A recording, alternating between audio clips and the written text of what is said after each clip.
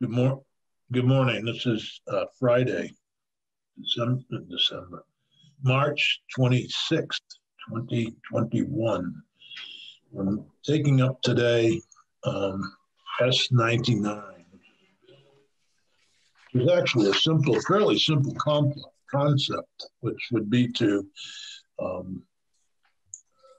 lift the current statute of limitations on child abuse. A couple of years ago, I don't remember exactly when, we eliminated the statute of limitations on child sexual abuse.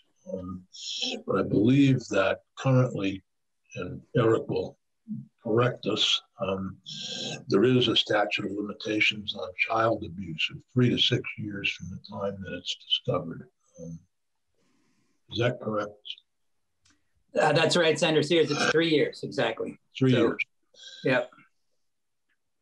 So anyway, S.99 would do what we did several years ago. It has come up. I believe it's Genesis, and I wasn't involved in the drafting of it, but its drafting was in a response to issues at the St. Joseph's Orphanage in Vermont. And then and then we recently discovered allegations of child abuse at the Kern Hatton School in Westminster. So, anyhow, some of our witnesses will speak to those and others will speak to the law. So I'm going to start off with Eric Fitzpatrick, who will walk us through the bill, and then we'll begin to hear from witnesses. Good. All right. Thank you, Senator Sears. Senator Baruth is a sponsor of the bill and may want to speak to that if you wish before we start off. No, I will just say that the St. Joseph's case was big news here, and there's been an ongoing effort to do restorative justice at the site and with the players, and this came out of that effort.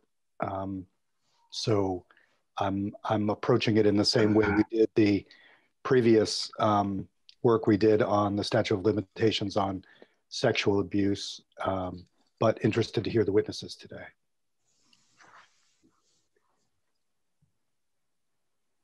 Okay, go ahead.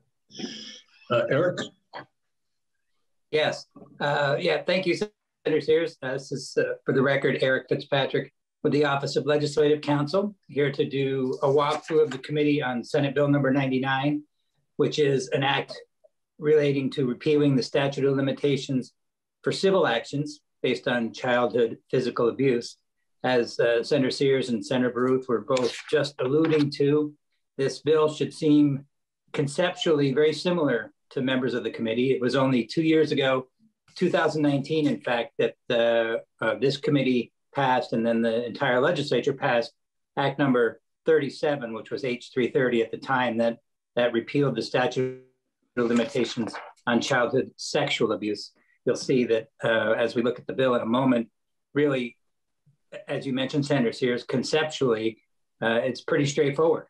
It's the same thing that you did in Act 37 a couple of years ago with respect to civil actions based on childhood sexual abuse. The proposal in S.99 is to take that same measure with respect to actions based on childhood physical abuse.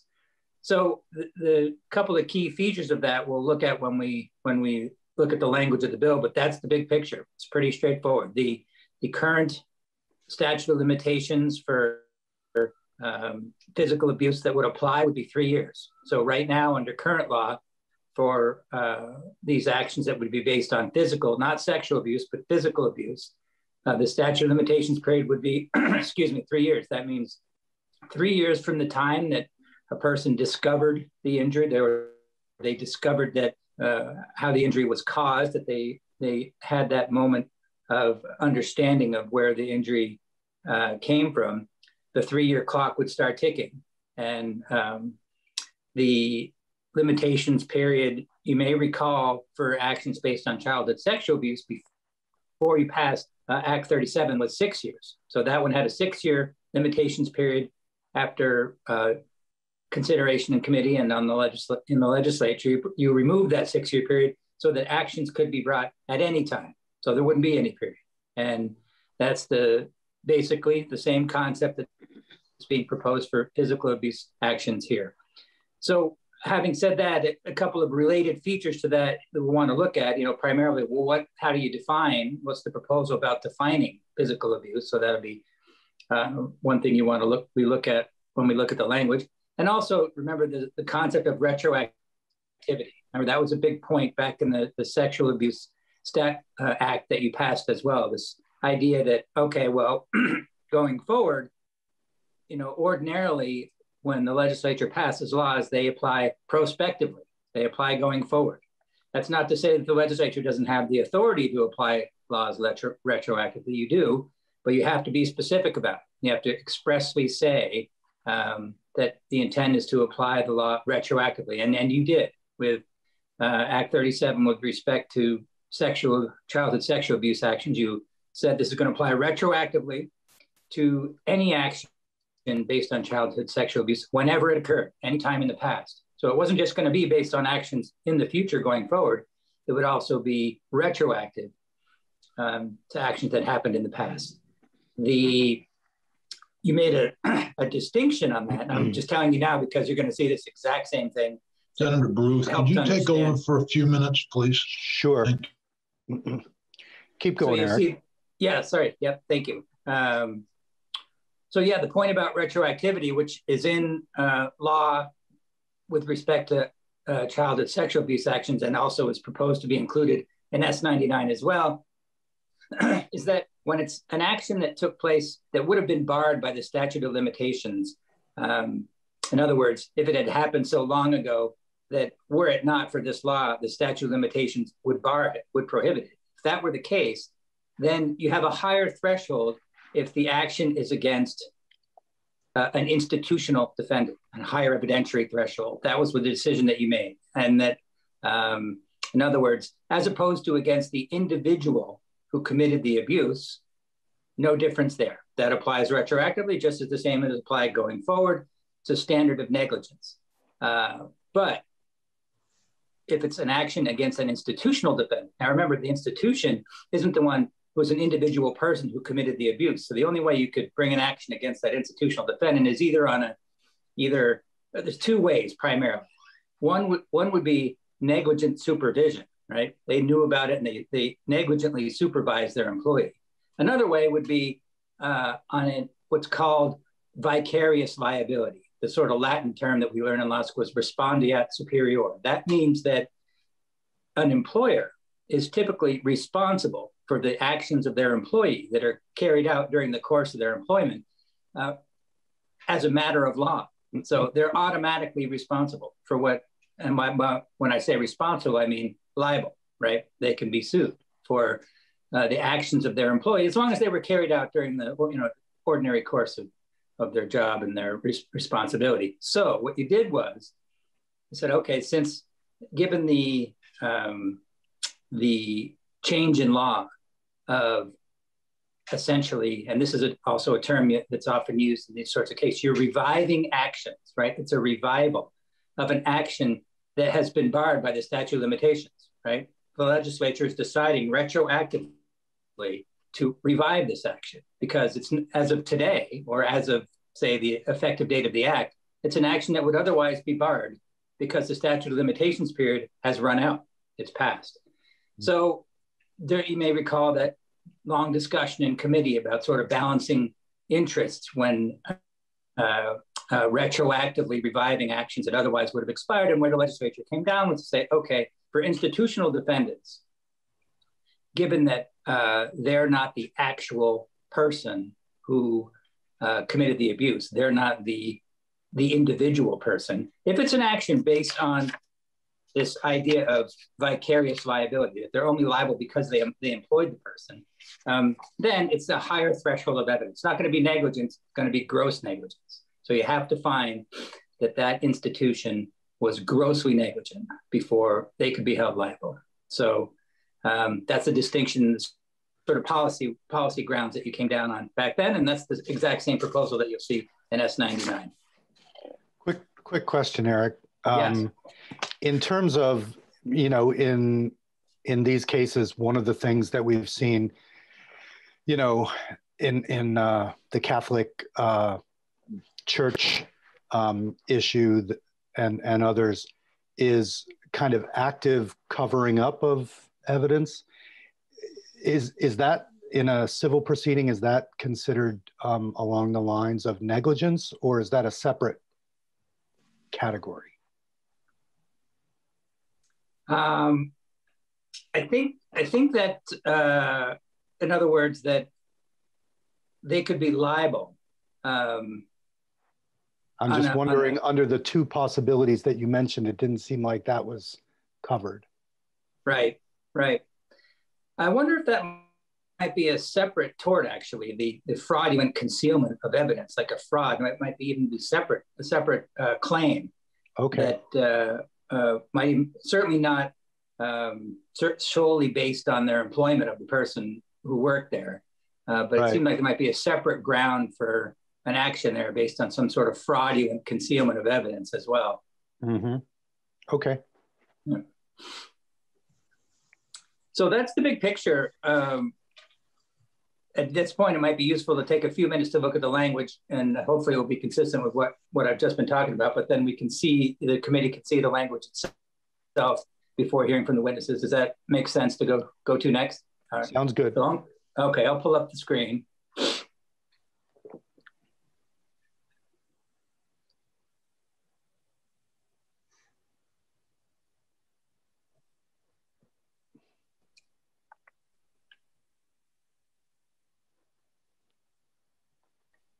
All right. Does everybody see the bill? Yep. Great. So as I mentioned, this S.99, Act relating to repealing the statute of limitations for civil actions based on childhood physical abuse. I should have mentioned at the beginning, this is obviously nothing to do with criminal law, not criminal actions by the state, but rather civil actions by a person who's been injured bringing an action for damages. So that's what these sort of actions are referring to. And you'll see what's done here quite simply, pretty straightforward. This is the statute that you passed 2 years ago, 2019, 12 BSA 522. Or I should say, sorry, that statute was on the books at the time, but it had a 6-year limitations period, as I mentioned, for actions based on childhood sexual abuse. So what you did was amend it to make that limitations period essentially go forward indefinitely, so that there would be, repealed the 6-year period so that there no longer would be any time limit and those actions could be brought at any time. So all the proposal is in S.99, quite straightforward, just changing or adding, I should say, or physical abuse to the existing statute. So now the existing statute has no limitations period. And if you add in physical abuse, then that wouldn't have a limitations period either. So very straightforward. So you see the language, the operative language really is in subsection A, basically saying that an action brought by any person for recovery of damages for injuries suffered as a result of childhood sexual or physical, that's line 18, abuse may be commenced at any time. So again, no limitations period, at any time after the act alleged to have caused the injury or condition. And the rest of the language is really doing the precisely the same thing, just adding the idea that these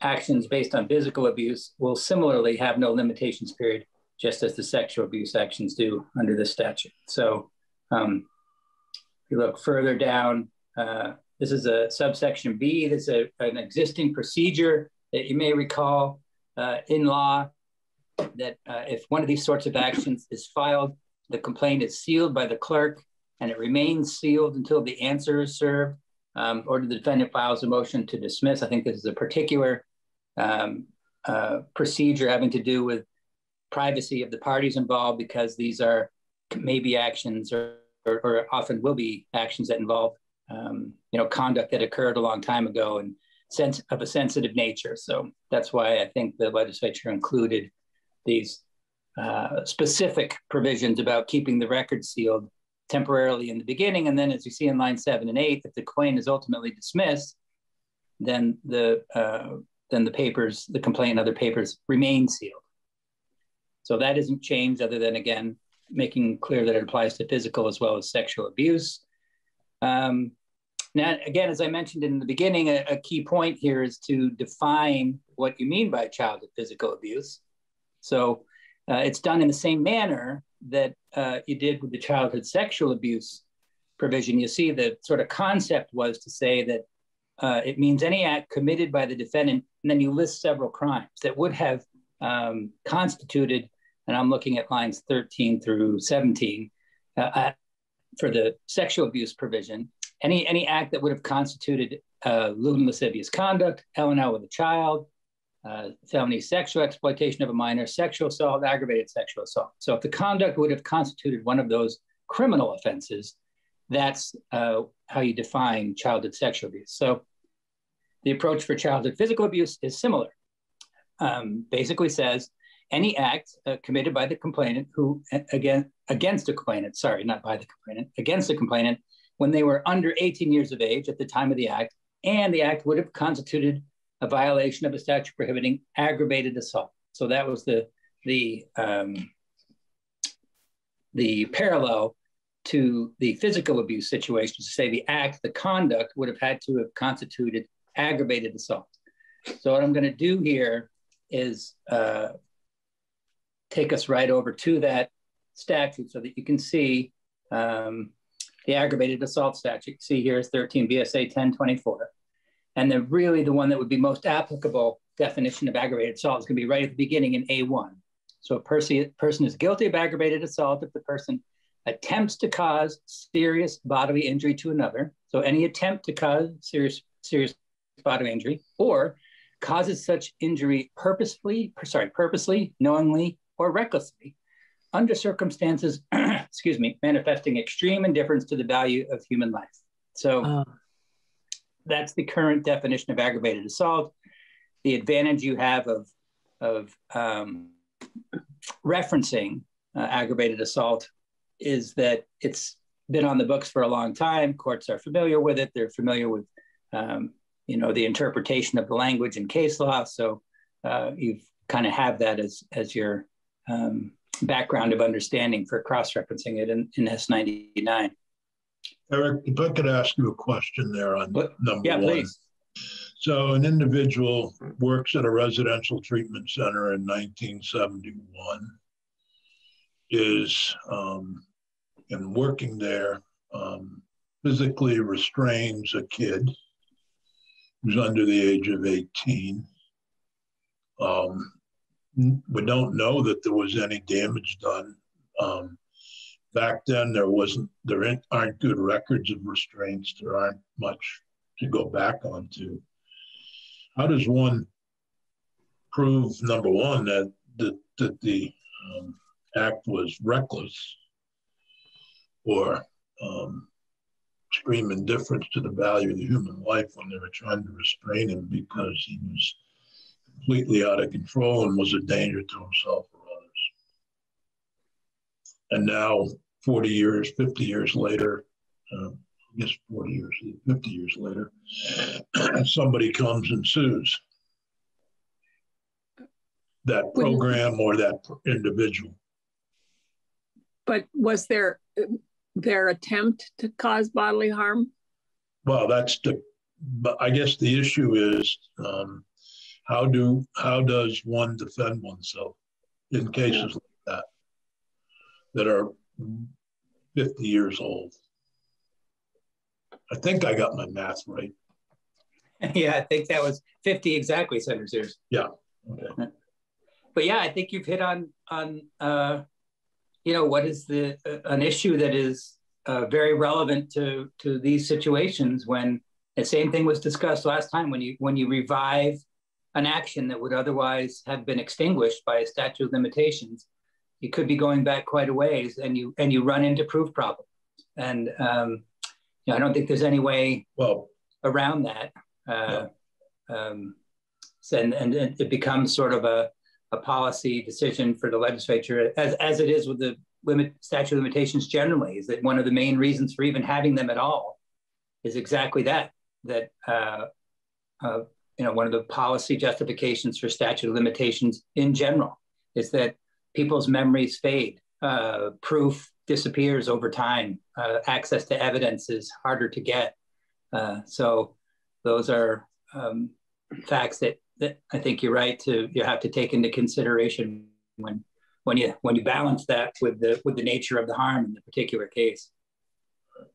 I think that's, well, later on in 3 it says for a purpose other than lawful medical or therapeutic treatment.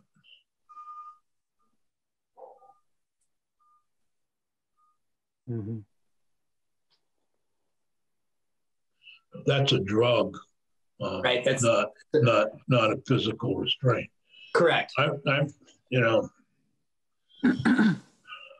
I only did 3 of them, but I don't believe anybody got injured. But some programs were doing lots back in the day. And there may, that may have been something that I fully support the ability of somebody who was physically abused in a St. Joseph's or any such place, having the ability to come back and deal with that. But on the other hand, you don't want, I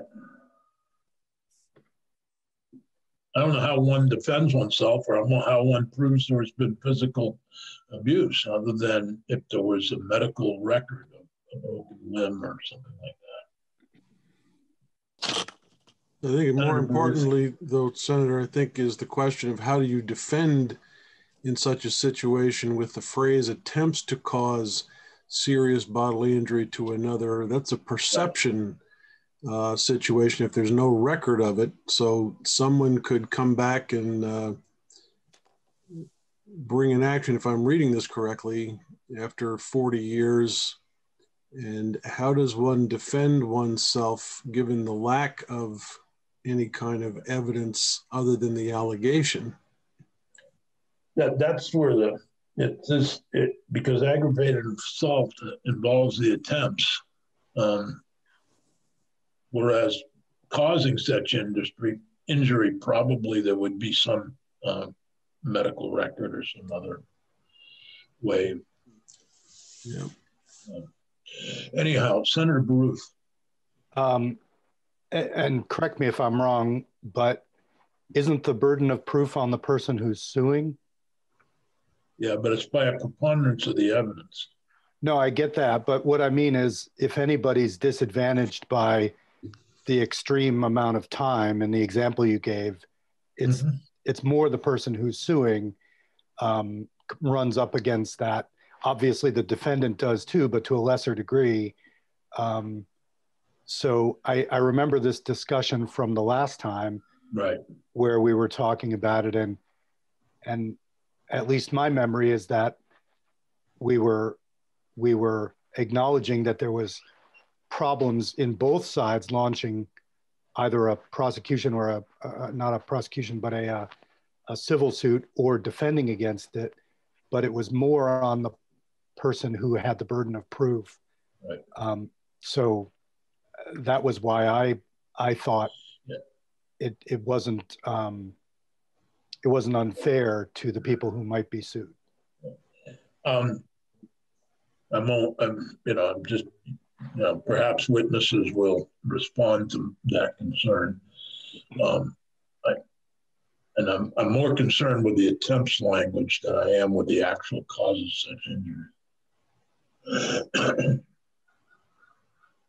I was attempting to restrain the individual because he was completely drunk, and if I hadn't restrained him, he could have died from, his own vomit.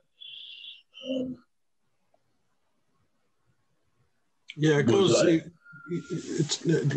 I understand your history, Dick, with 201 Depot. But I'm thinking now, I served as a camp counselor for kids who were mentally challenged. And there were oftentimes some of the more seriously challenged were acting in such a way that if you didn't attempt to restrain them, they would have had injured themselves or others. Yep. And as a teenager in that situation, you do what you can and hopefully have enough training to understand the difference between acting in a way that would cause somebody injury, but it's the perception of the plaintiff in this case that somebody attempted to seriously bodily injury that has me a little queasy here. Yeah, and I think it's the attempts that bother me more than the causes. Right. Now, Eric, if you just kind of keep going. Yeah, but I'll flag that point. Senator Sears, thanks. So yeah, we're just about done with the walkthrough anyway. But so that was the definition. We'll return ourselves to the language of the bill now. Again, that definition was important to look at because that's how you define what childhood physical abuse is. Right.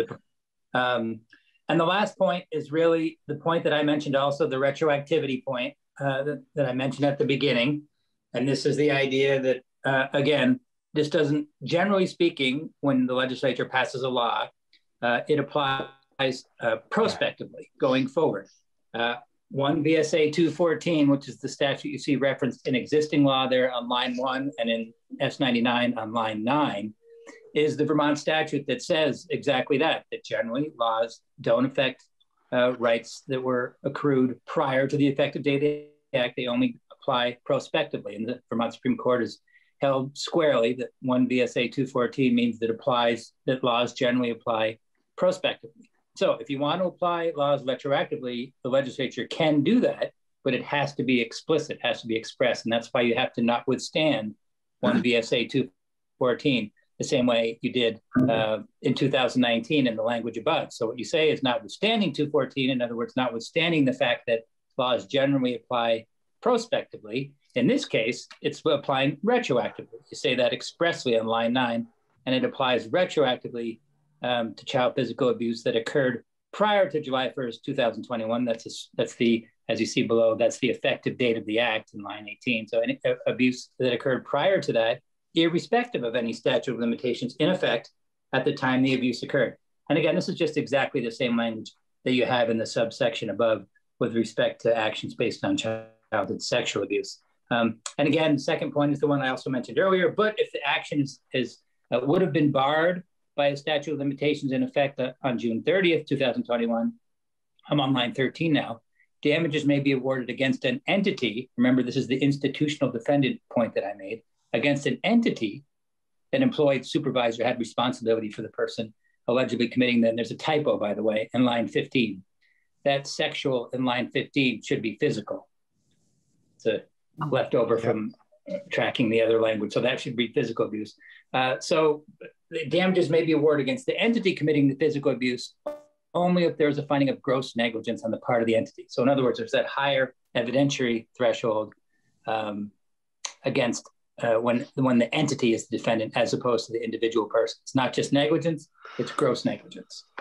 And again, effective date of July 1st, 2021. And I think that's it for the walkthrough.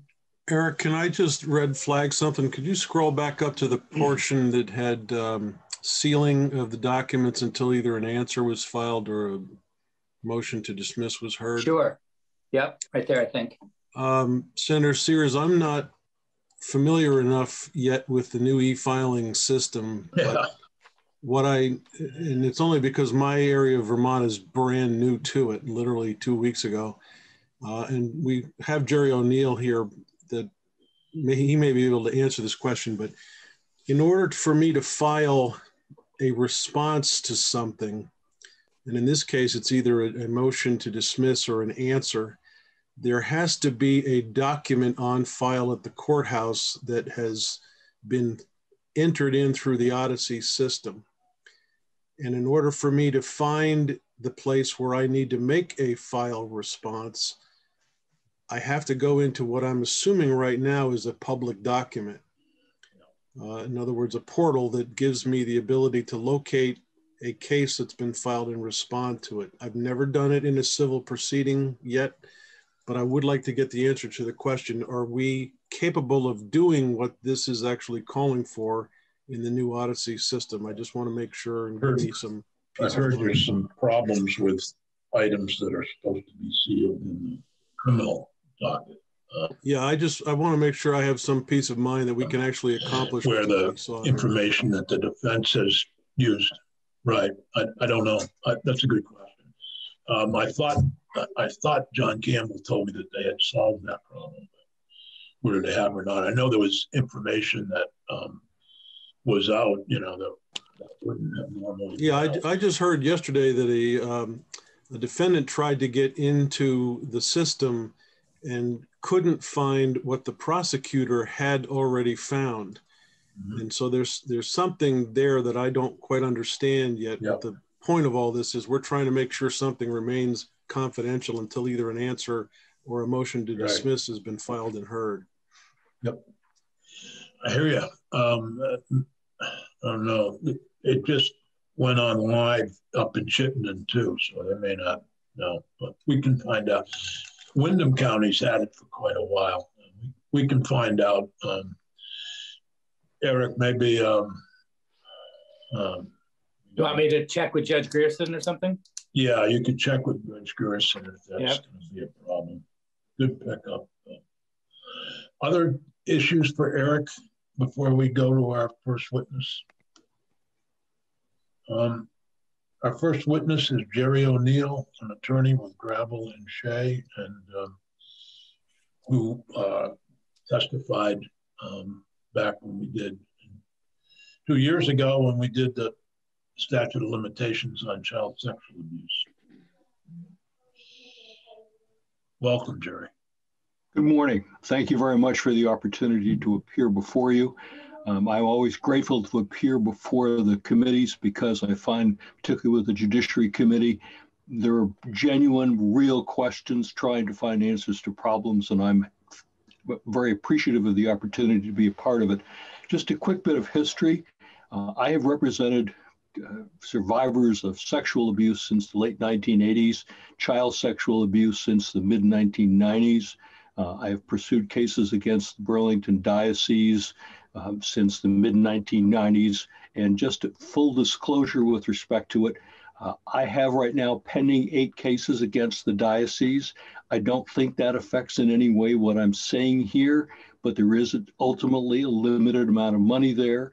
And I recognize the existence of implicit bias. And so I simply want you to be aware of that as I go forward with respect to it. I want to just, if I could briefly, looking at my notes here, try to address just a few of the technical issues that have been brought up. Eric has done his usual masterful job of going through the bill, explaining it. I learned some things as he went through and did it. If I could just add a few quick points. The statute of limitations is exactly as he said for physical abuse, aggravated assault, physical assault in any respect, 3 years. That would mean that someone who was abused as a child under current law would have until the age of 21 because they have 3 years from the date they achieve their majority. In Vermont, majority is currently 18, so therefore that makes it 21. To the issue that Senator Benning raised with respect to sealing, timing is this perfect on this because yesterday afternoon I filed a civil case involving an entity and an individual who we were alleging were negligent and thereby permitted the sexual abuse of one of our client. And we had difficulty getting it filed in the Odyssey system. My legal assistant called and said, under the statute, this has to be sealed. We didn't care if it was sealed or not. It's filed as a Jane Doe, but we wanted to make sure that the clerk's office was aware of what the statutory requirement was because they could easily miss it. There was no way that they could figure out how we could file it through Odyssey and accomplish that. Ultimately, we filed a letter. We put a letter on top of the pleading, just simply explaining what the statute was and what was required, which we think will mean that the sealing will in fact take place. I think the history of the sealing is in substantial part to protect a person or entity so that if the case is filed, there isn't suddenly a headline somewhere that some person or entity has been sued for child sexual abuse, but rather there is a basic procedural piece, which is to say a decision as to whether or not there is, if a motion to dismiss is granted, then it's forever sealed. So it's for the protection of the entity being sued in connection with it. I believe that's the part of it. There was also a question, Senator Baruth raised the question, if there was a cover-up, would that be a separate claim? The cover-up from the perspective of one who has tried, I think, 8 cases against various entities, 5 of them against the diocese here. The cover-up is very strong evidence of the underlying actions, of course. It could be a separate claim, but fundamentally, it's, in my experience, is invariably going to be strong evidence of the events themselves. And in fact, they could, depending upon what was done, it could toll the statute of limitations if the information was hidden in some respect. I want to talk briefly about the issues Senator Sears has raised. Those are thoughtful issues. I think as I read the statute, the key piece with respect to it is that it has to be, for example, I think the issue of the restraints, I don't see how anyone can make a claim work on the basis of that, because it has to be an intention to cause an injury or acting recklessly under circumstances manifesting extreme indifference to the value of human life. Those are really high standards. And so to go back and say that either in the context that Senator Benning was talking about or Senator Sears, that the conduct they described would fit within this legislation, I don't see how it could. And ultimately, the burden of proof is on the person bringing the case. I've probably talked to over 100 survivors of childhood sexual abuse. My attitude is I'll talk to any crime victim, see if I can help them, spend time with them, point them in the right direction, whatever it is, whether I can actually do something for them or not. And a lot of the times, I say to them, I believe every word you're saying. I have no doubt about it. But the proof, we can't prove it, because you do need to prove it. A jury is not, in my experience, going to come through just because someone makes the allegation, find in favor of someone. They have to have some level of proof. It may be corroboration through other witnesses, it may be documents, but it's not going to be simply because the claim was made that they're able to succeed with respect to it. In talking about the restraints issue again for just a moment, if we think about it, and I know each of you who has paid attention to these is fully aware of these, which is that if you bring a claim for civil damages, you need to prove fundamentally 3 things. You have to have a duty, you have to have breach of the duty, and you have to have damages. Proximate causes, it's called, fits in there somewhere between the breach of the duty and the damages. This is to say the breach caused the damages. But in the instances that you're talking about, I would find it very hard to believe, even if someone could meet the very high threshold of this statute, that they would ever be able to show that they were damaged in some respect. I mean, I know of people who have come to me. I spoke with somebody day before yesterday, not this context, but another one, where the person has a breach of duty, a breach of duty, but the damages are minimal. And unless that person's physical condition gets worse, that will not be a claim that will go forward. So there's a lot of screening of cases. I mean, there's a lot of time and effort on it so that lawyers, particularly here in Vermont, don't bring haphazardly cases. And this statute as written, or the proposed statute as written, is such that it's not an easy proof with respect to it. It will be a challenge to bring cases under this statute in most instances. I am not aware of any case I have ever seen that I think could succeed under this statute. And that sort of brings me to a matter of some concern. I have spoken with the survivors of abuse at St. Joseph's Child Center since the mid-1990s. I've spoken with them as recently as this year. Individuals, groups, this is a group of people who were very poorly treated in an atmosphere for which there is no excuse. My concern with respect to it is that as the legislation goes forward, not to give false hope that the statute or the proposed statute as it's written would permit recovery for them. Because as a practical matter, I don't think it would. The primary drivers of the abuse, as I understand it, were an order of nuns who decamped back to Montreal in 1975. And so if there's a claim against the diocese, that will be somewhat different. But a claim against those nuns, in my judgment, is not going to, very unlikely to be successful, absence of witnesses at this point, but also you have to get a judgment, get a Canadian judgment, collect on it. I have a $30 million verdict, a judgment, against a father for the sexual abuse of his daughter. I tried that case over 3 days. I'll never collect a nickel on it because the person's judgment proof. And so in the same circumstance here, if someone wanted to make a claim for the abuse that took place with those nuns, I don't think it's collectible.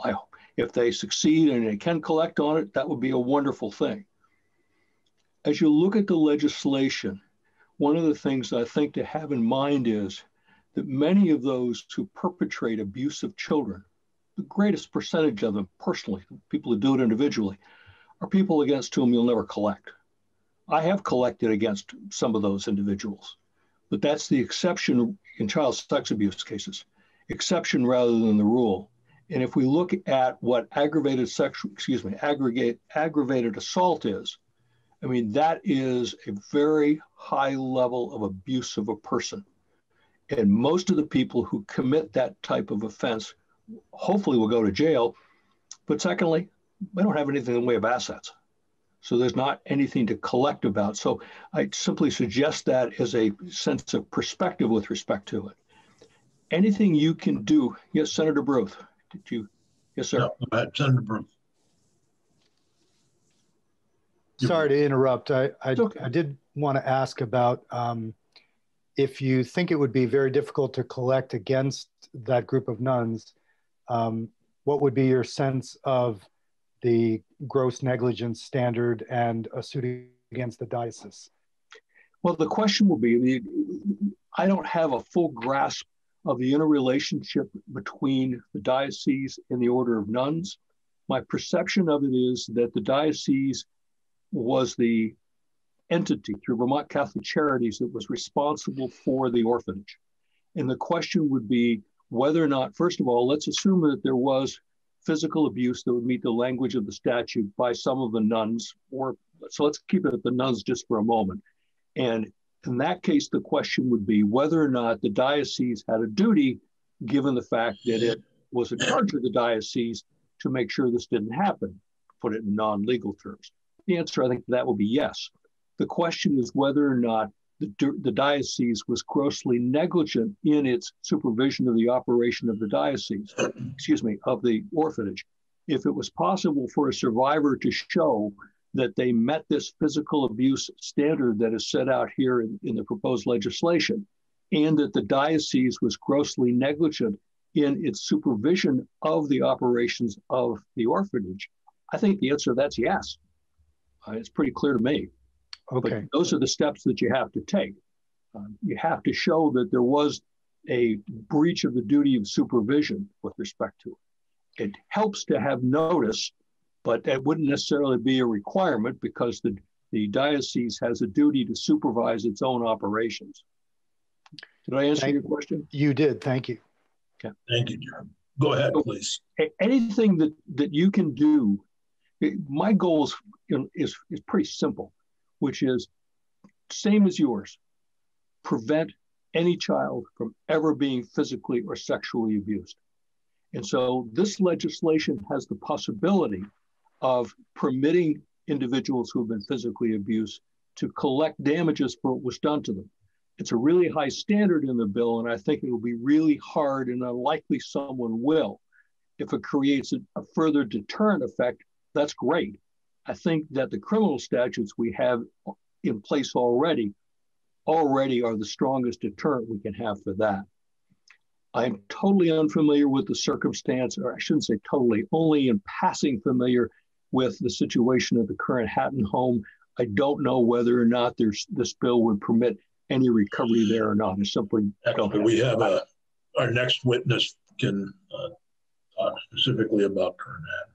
Good, good, excellent. So I hope I have answered the questions that you may have with respect to it.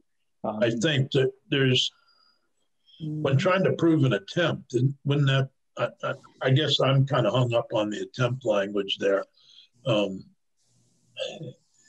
Wouldn't that be difficult in a civil case to prove attempt?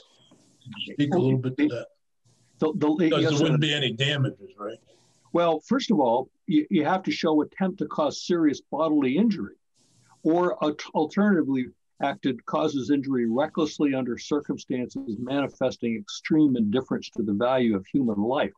I mean, any of the scenarios that I have heard so far don't come anywhere near this. Because, for example, let's assume it's a restraint situation, and it turns out that the individual suffered some damage or injury as a consequence of that restraint. Well, are they going to be able to show that this was an attempt to cause serious bodily injury? Of course not. These restraints were for the purposes of protecting the individual. Was it done recklessly under circumstances manifesting extreme indifference to the value of human life? No, and they'll never be able to prove that. So I don't think the situation involving restraints, at least in the ones that I've heard here, which are done in a good faith effort to try to assist someone, come anywhere near close to anything that would permit a recovery under the statute. And if there's already been a recovery for physical damages, would that preclude a different suit?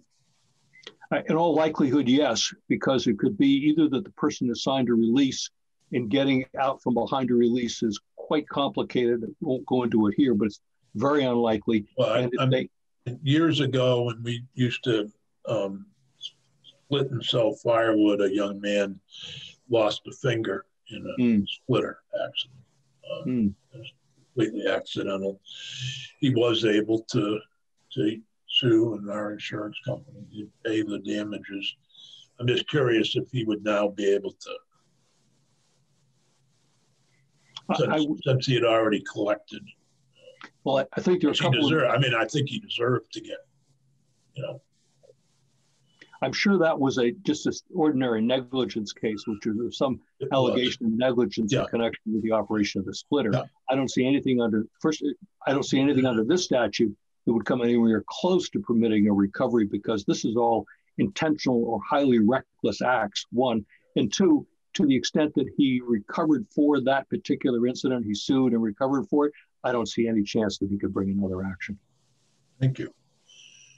I guess those were my questions, Jerry. Thanks so much for joining us again this year, and best to you. Thank you. Thank you. If you think of other things as the hearing goes on or later on, bring them to our attention, please. Feel free to come on back when we do the markup of the bill and so forth. Yeah, the passage of the statute of limitations abolition with respect to child sexual abuse claims was a wonderful thing for the people whose claims probably would have expired. And so if there is a way in which you can bring this legislation forward that'll permit people like the survivors of St. Joseph's Orphanage or those who may be involved with the current Hatton homes, it's a wonderful thing because it really changes their lives. And I don't mean it in terms of money, but I mean it in terms of how they see the opportunity to achieve some level of justice. Appreciate that. Thank you very much. Yep, and we will invite you when we do markup of the bill. If you join us, great. If you can't, that's okay. Thank you. Our next witness is Kim Doherty, who is co-founder of and a partner in the Justice Law Collaborative and an MSW, Masters in Social Work. Kim, welcome once again. Good morning. Thank you so much, Senator Sears and everyone, for the opportunity to speak with you all today. I do have a brief presentation that I will attempt to share. I just wanted to thank you all for leading the country, at least with respect to the sexual assault changes. You know, I in the past was a social worker involved in New York back in the late 1990s, working on child abuse cases involving sexual and physical abuse, and went on to get my law degree and continue to advocate in these types of cases moving forward, and have represented gymnasts who had claims involving Larry Nassar. You know, unfortunately, other states have not done as well of a job in terms of opening the ability to bring lawsuits retroactively, and many of the other states are simply opening windows that may provide some opportunity for people to get justice, but certainly does not come near what you all are doing for sexual assault survivors, and what I see you attempting to do here now for people who have suffered from physical abuse. So I thank you for being a leader across the nation in these types of actions. I share the same philosophy as Attorney O'Neill in terms of any concerns that you may have over bringing, you know, attempted causes of action, attempted injuries, because, you know, as you all know, we do listen to every one of our clients, and we do want to try to get justice for every single one of them. But, you know, we also understand we have the burden of proof. And if we can't prove a case, we're not going to be able to bring it. And it's unfortunate, and you want to help everybody, but you know, it doesn't make good business sense from a law firm to take on a case that ultimately will not succeed. So really ends up not being a great use of our time. So I have the same sentiment that I don't believe there will be, you know, lawsuits brought that aren't provable under the sort of attempted aggregated assaults. So I am going to see if I can share my screen now. Let's see, share screen. Okay. Let's see, can you all see the screen now? Yep. Yes. Okay, great, thank you. So oftentimes when these discussions come up across the nation, the general public believe that physical abuse, childhood physical abuse is a thing of the past. And unfortunately, that's, as you all know, just not true. Particularly with the environmental factors that have come into play over the past few years, it has actually been on the increase here. This is a slide that shows the visits to the emergency room in 2020. As a result of COVID, the way that they were tracking abuse had to change. And so the studies that the experts were looking at is how many people were going to the emergency room with issues of potential child abuse. And so the bottom part of the screen shows the increase between 2019 and 2020 with respect to emergency room visits. And you can see that it's a drastic increase when you look at the emergency visits that were related to suspected or confirmed child abuse and neglect versus other types of emergency room visits that were taking place in 2020. There's also a statistic here from 2018 that is establishing how this has been a problem as recently as 2018, with 3.5 million children being involved in maltreatment and 700,000 determined to be substantiated. So if there's any doubt that this is a timely bill, I think you all can see that it is. So the other issue as it relates to COVID is that there were a significant decrease in the number of reported cases. And as you all can imagine, that's because now these children are no longer in schools, they're no longer in settings where there are mandated reporters who are able to come forward and make a report on behalf of the child. So that resulted in less reporting. There was also less oversight by these state agencies who are now stuck in their homes doing their jobs, you know, as we all have been from our homes. And so, you know, the studies we believe are going to show that the lack of oversight also has allowed the increase of child abuse to take place across the country. In addition to that, where people who lost their jobs were now home, a lot of them turned to substance abuse. Again, another way of increasing the abuse within the family and the issues that took place, including domestic abuse. So I think what we're about to see in the future as these studies get completed is a significant increase in abuse that has taken place in this past year. The emergency room visits alone on the prior slide have already borne that out. The sad part of this is that these environmental issues often won't show themselves for many years or decades. The effect of it, if there isn't reporting, is that the people who are abused go on in later in their life and attempt to self-medicate, and that's where their life starts to go downhill. If they don't have an ability to come back and right the wrongs that have happened in these cases, you know, their lives can just very well go downhill quickly. Another environmental factor that we have prior to COVID was the opioid pandemic that we have across the nation. The studies that have been reviewed show that there's elevated rates of child maltreatment and child welfare related primarily just to the opioid misuse. Sometimes it goes undocumented, just like with COVID, but these are real issues that establish that childhood abuse is not a thing of the past, and we are going to see the effects of it. Vermont is not spared from the nationwide statistics that show that child abuse continues to rise. This is another slide that shows from 2018 that 1,200 claims were substantiated. These are the reports from 2019. Again, pre-COVID, there was more reporting, but over 20,000 reports were made. 25% of those, over 4,000, resulted in child safety intervention. And then 5% resulted in opening and ongoing services. This next slide shows something similar in terms of the 25% being investigated or assessed, and the low rate of 5% actually resulting in any type of oversight and substantiation of the claim.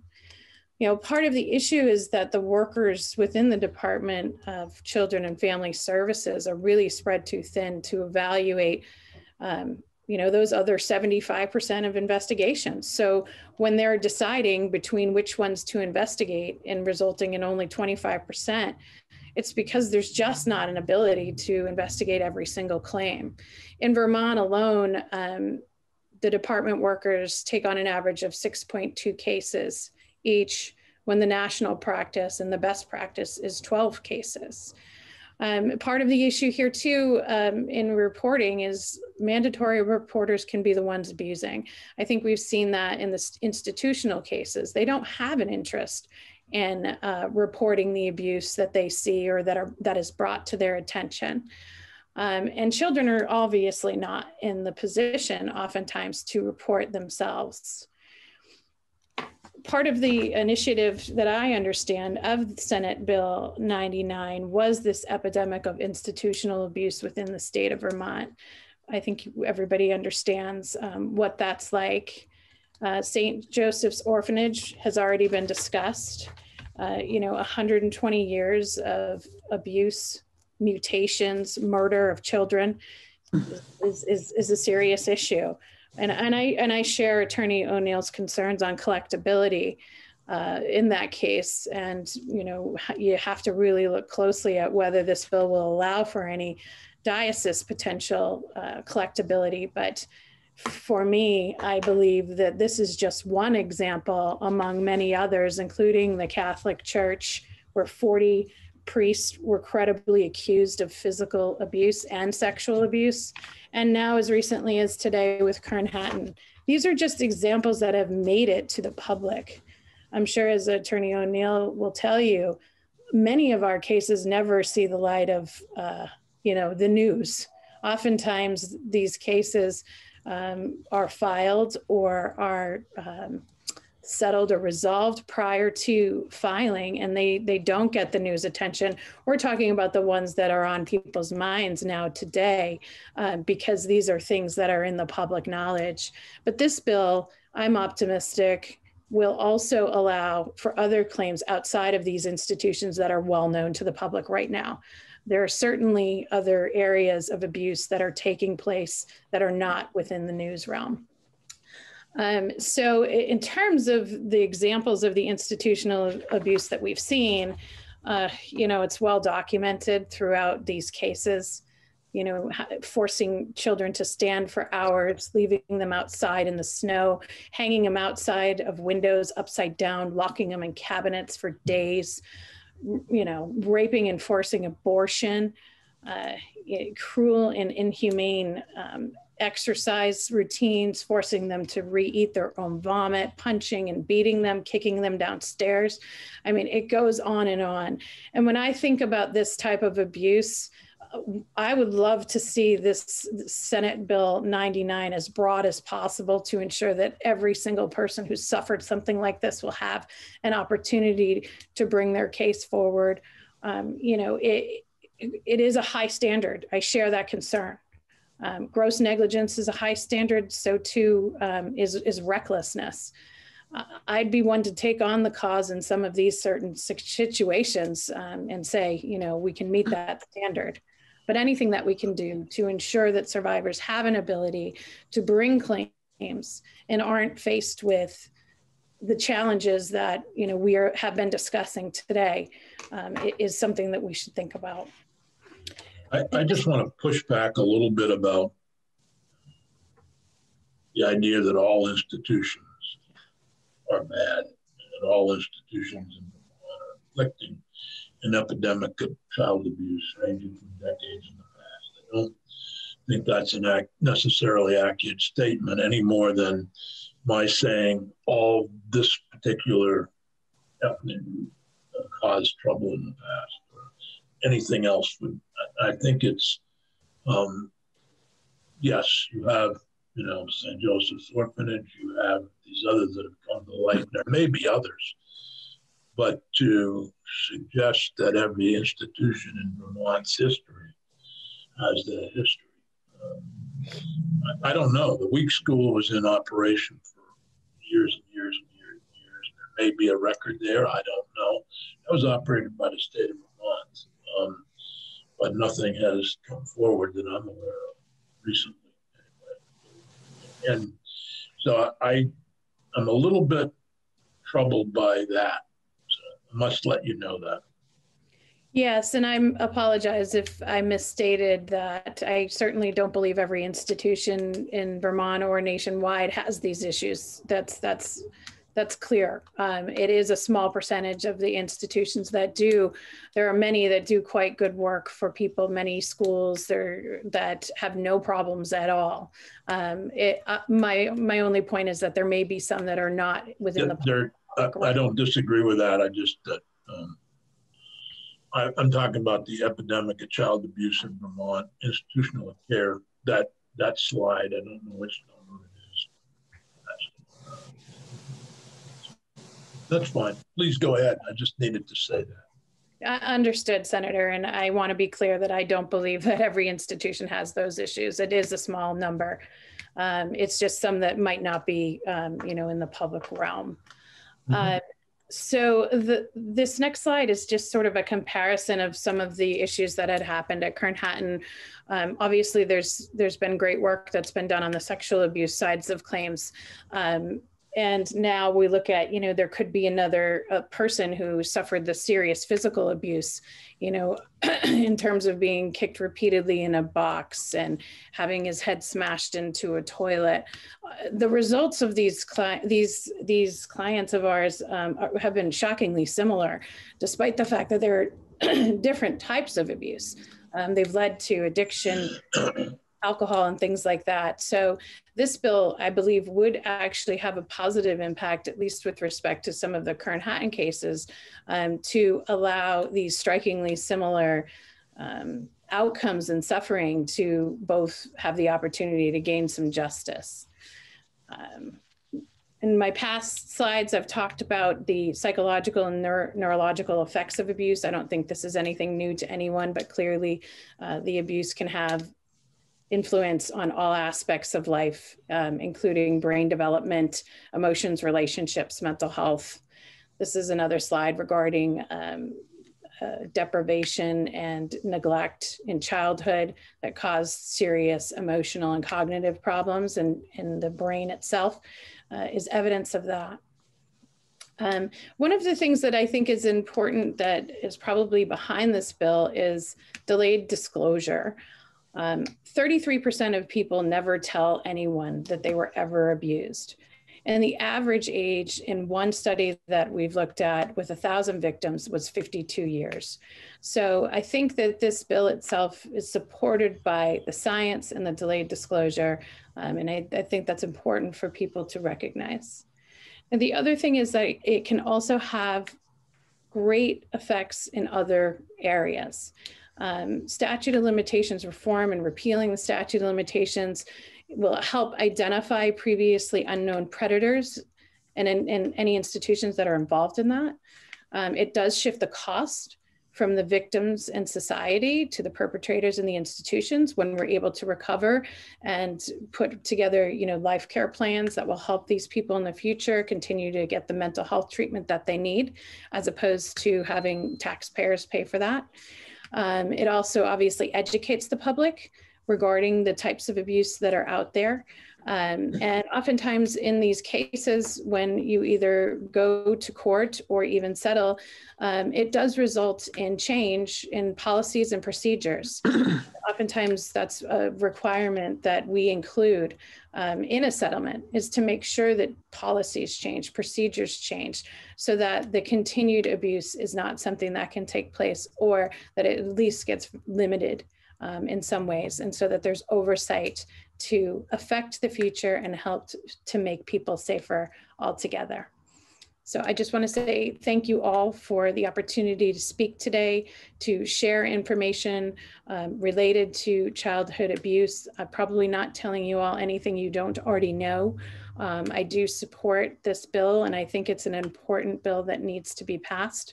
If there's opportunity to amend it in any way to ensure that the purpose is set forth to help situations where children have suffered, I'd be happy to continue to participate with any of you all in the future.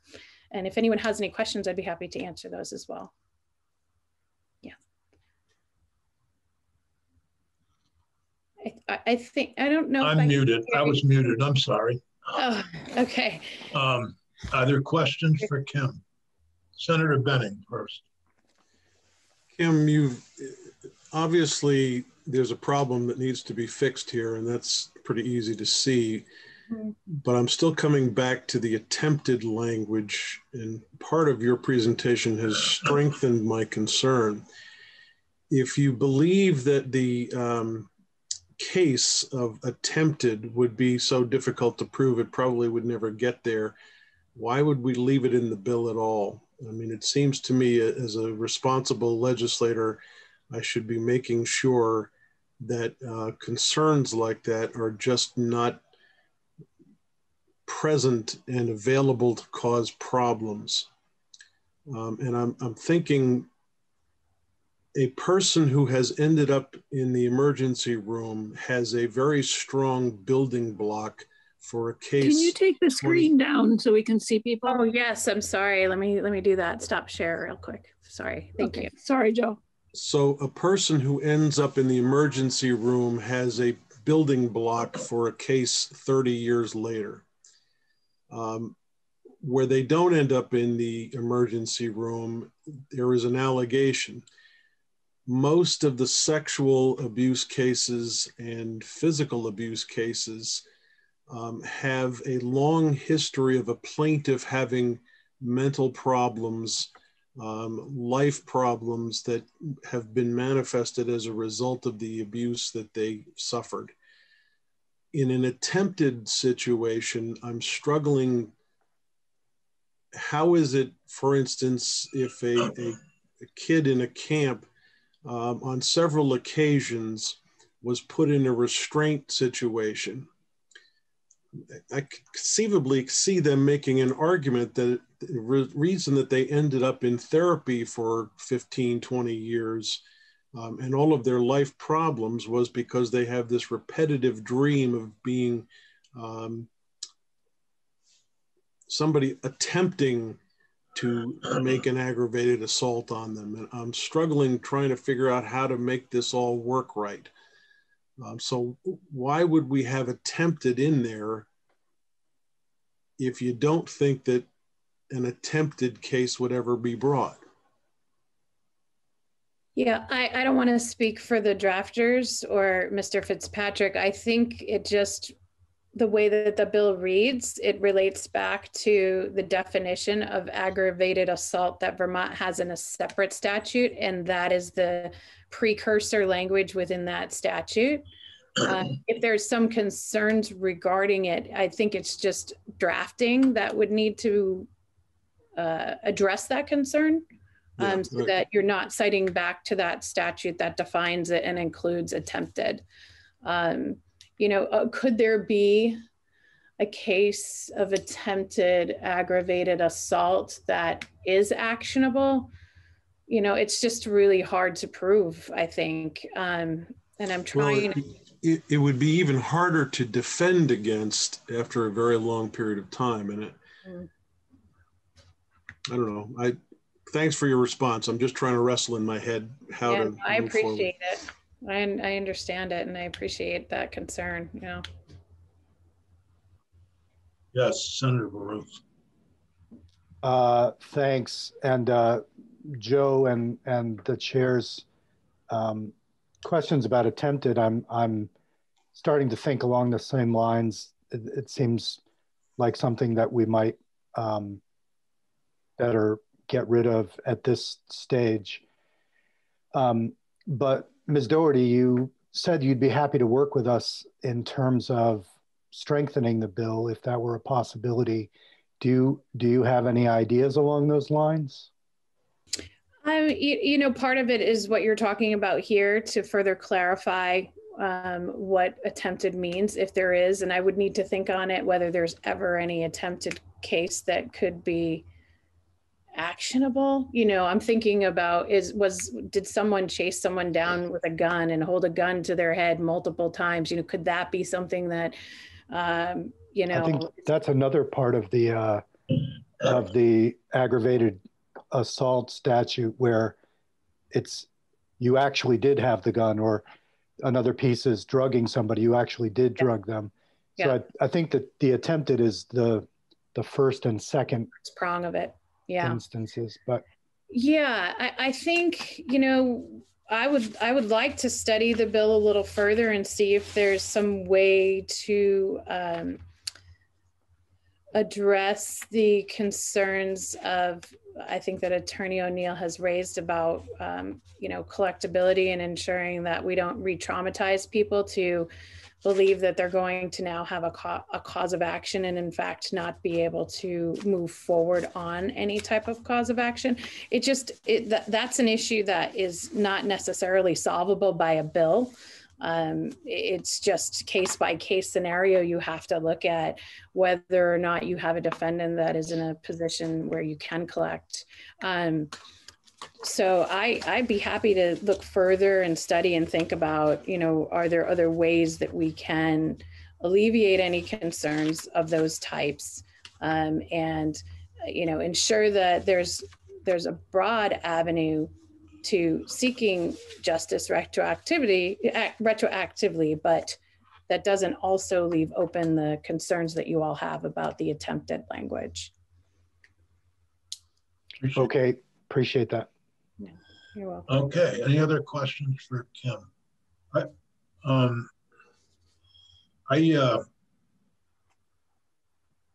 getting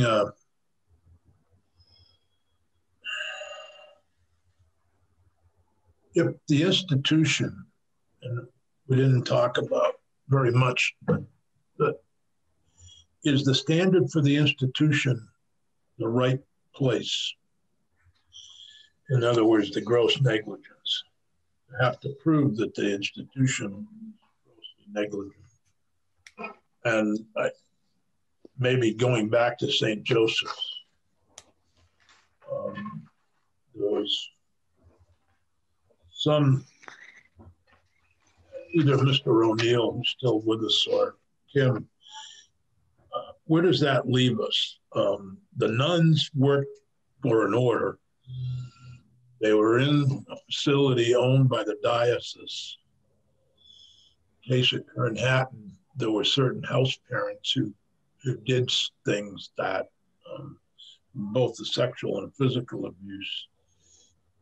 Is gross negligence that the standard we need? Too high, too low for the institution?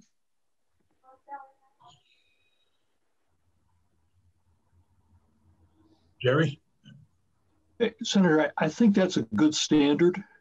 I think it's a reasonable standard in the context. I know specifically in the context of the child sexual abuse cases that you were the one who thought that the standard of gross negligence was needed as it relates to institutions. I think you're right. I mean, I do think that we want to hold institutions accountable, but we don't want it to be too easy. From a plaintiff's perspective, I may be contrary to what others might think I should be saying, but I believe it.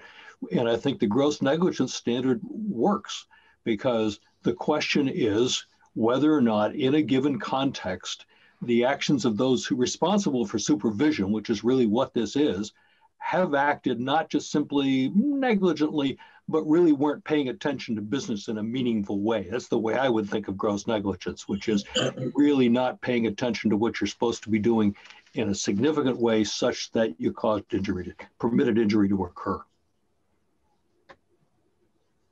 Jim, any comment, or do you agree?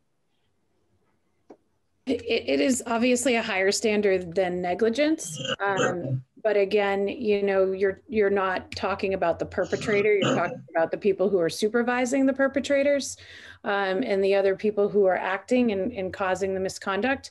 I'm not sure where I would stand on that. All I can say is that, you know, in the case of Manhattan, in a lot of the cases that I work on, while gross negligence is a higher standard, the type of conduct that we're talking about will easily reach that. You know, so it may not have as much of a real true impact on these cases where the abuse is so severe.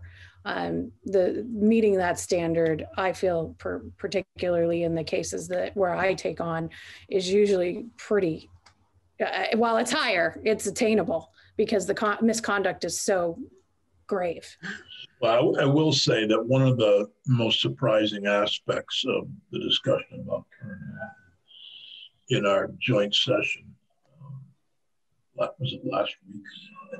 Seems like a month ago. Was the failure to even recently of mandated reporting to not take place. I mean, I just think we spend so much time talking about mandated reporters and spend a lot of time on issues of school teachers and being mandated reporters and what their obligations were. We're training to it, we're doing all that. And I'm talking now 2019, not 10 years ago. I'm talking right recently, and the failure to report. That shocked me, actually. Yeah, it's pretty egregious. And that's why in that instance itself, you know, I think the gross negligence is something that is attainable, particularly in that case. Could it come to be an issue in other cases where, you know, there's a debate between the plaintiffs and the defendants as to what the intent was of the legislature to put in the term gross? I can foresee that too. And I certainly do believe that it will be used as a defense to say that, yeah, no, it doesn't meet the standards of gross negligence. This is, you know, yeah, we were negligent. Yeah, we didn't see this and we didn't, you know, so I can see it as being a defense in the future. And I appreciate the conversation around this. I don't have the full answer for you other than to say, you know, in the cases that I take on, it's usually pretty grossly negligent. And I don't know if Mr. O'Neill feels the same. Okay, we're going to take a break. Peggy, if you could let I see Sarah Robinson, who's our next witness, is right here. Could let them know we're a little bit ahead of time. So if you can let Mary Keogh and Amy Brady know that we're a little ahead of schedule. Will do. What time do you want to come back from break?